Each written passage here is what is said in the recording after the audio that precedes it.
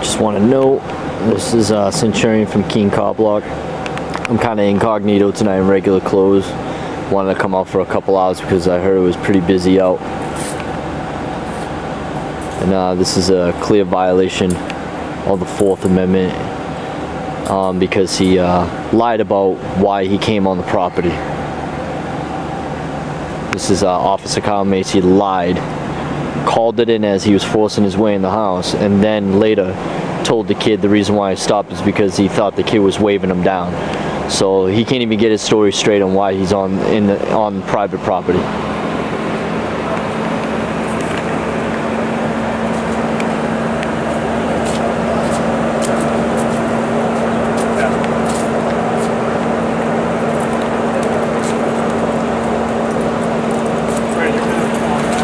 It's the lying cop, Kyle Macy, right there. He can't even